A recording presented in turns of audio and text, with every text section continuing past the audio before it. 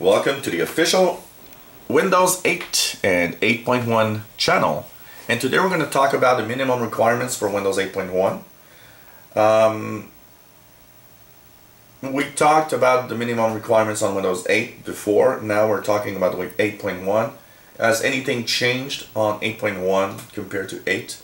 Basically, no.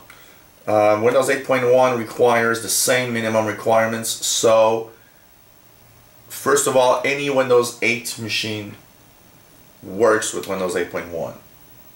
If you didn't have Windows 8 but tried the Windows 8.1 preview, or maybe the Windows 8 preview, well, you know that if your computer worked well with the preview version, works well on Windows 8.1.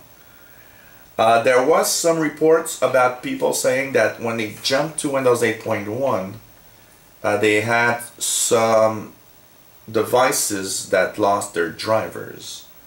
So I'm not really sure, didn't see much about it, but I did read a few comments about people saying, well, you know, I had a webcam, it doesn't work anymore in 1.1, printer or scanner.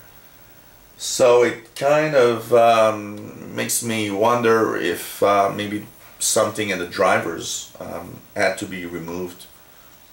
But technically, all devices that were working in Windows 8 should work in Windows 8.1. So maybe it's just to reinstall the drivers of some sort. Or maybe just a bug while you upgraded, if you upgraded from Windows 8 to 8.1, for example. The minimum requirements themselves are quite simple, but there's more to do Windows install than just these requirements. Processor, 1 GHz processor that has PAE, NX, and SSE2 support. Basically, all the later Pentium 4s and up.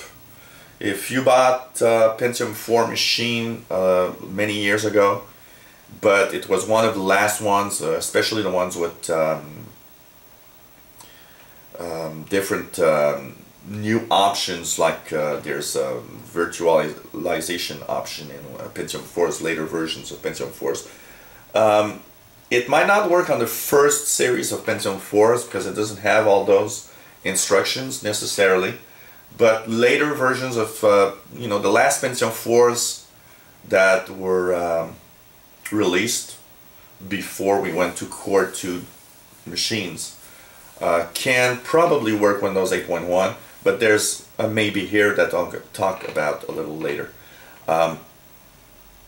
So 1 GHz processor, RAM 1 GB minimum for the 2-bit, 2 GB for the 64 bits.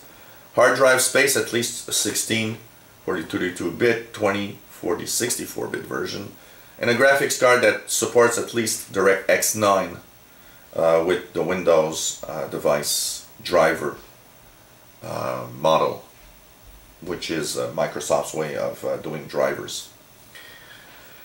And now that's minimum requirements, and you see that Windows 8 is actually not very demanding because these requirements mean that probably some old computers can still work Windows 8. Now, yeah, there were basically Pentium 3 machines with 1 GHz processors. These are not compatible, that's for sure. They don't have the models for PAE and X in the Pentium 3. If you have a Pentium 4, an old Pentium 4 lying around, it's a hit and miss situation. I would say that you have about 70% chance it doesn't work and a 30% chance it does.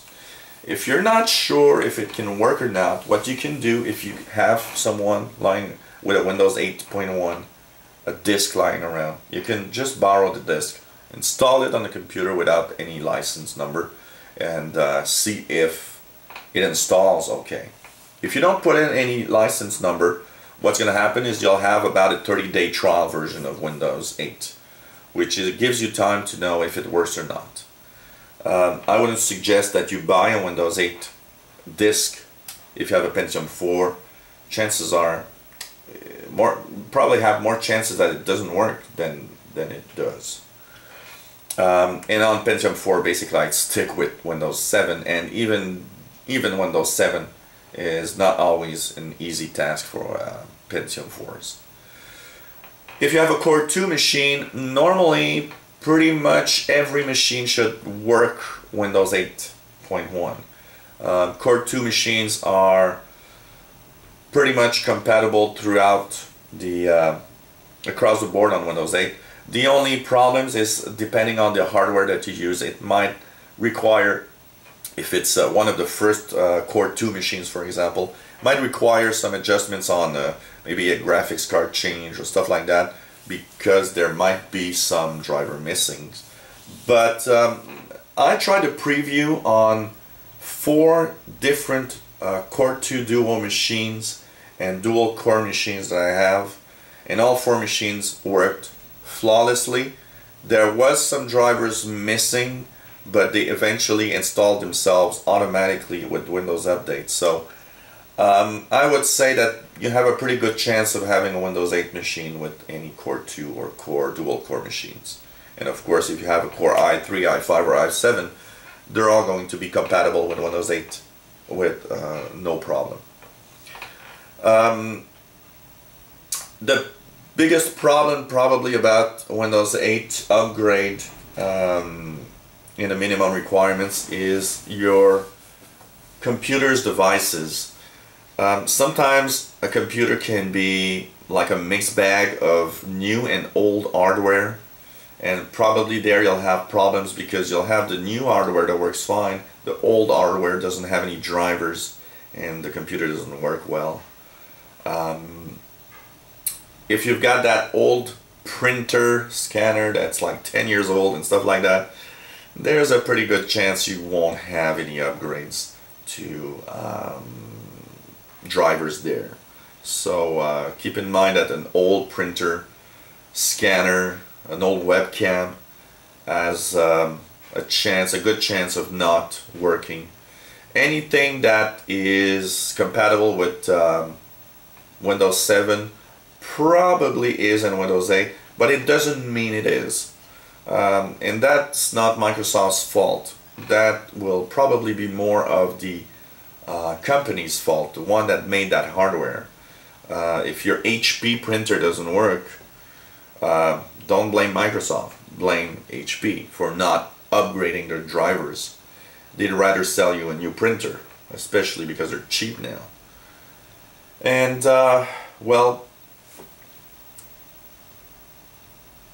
on pretty much all the machines that I've used Windows 8, even old ones, it's pretty fast, pretty zippy, pretty snappy. It's an amazing operating system, even on old hardware. So if you want to upgrade an old machine and you see that it works, well, that's cool, because you'll have something that's actually fast. And actually, I found Windows 8 to be faster on old machines than Windows XP. So that gives you an idea of how well built and optimized the Windows core is in Windows 8. So if you have an old machine, that's probably what you'll need, is to know if it works. And please don't take these minimum requirements number only, because there's more to the upgrade than just numbers. And I would suggest, if you have an old Pentium 4 or one of the early Core 2 machines, maybe try out with a trial version. You can still download, I believe, the preview version of Windows 8. That's a great way to actually try it out on an old machine. If the Windows preview works, then Windows 8 and 8.1 full versions will work fine. So try to get an old preview version, or like I said, if you have a friend that has a disk, a Windows 8 disk, pop it in your drive. Don't enter any key numbers, because you cannot install on multiple machines, so you can't enter your friend's key. Try it out for 30 days with your friend's DVD, and if it works fine, then you know that you can actually upgrade the machine. One last word of caution here on upgrades.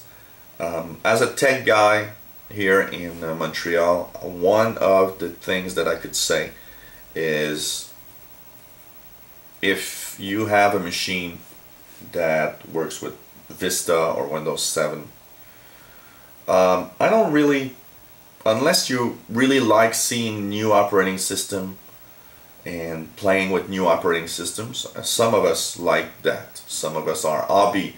Computers are really our hobby, and we like trying out new stuff. If you like that, that's okay. But if you have an old machine with Vista or Windows 7, I wouldn't push any upgrade. Honestly, keep your computer like it is, and think about an upgrade more as an upgrade when you buy a new machine. You'll have the new Windows on that machine. I think that's going to be better. I don't really like pushing upgrades much. And if you have an old XP machine, remember that XP is coming up to its end of life cycle for updates in April 2014. So you'll have no choice to eventually upgrade next year. If you have a Pentium 4 or a Core 2 with Windows XP, probably the best version to try out would be Windows 7. And if it works well, I'd stick with Windows 7 on these machines rather than going to Windows 8.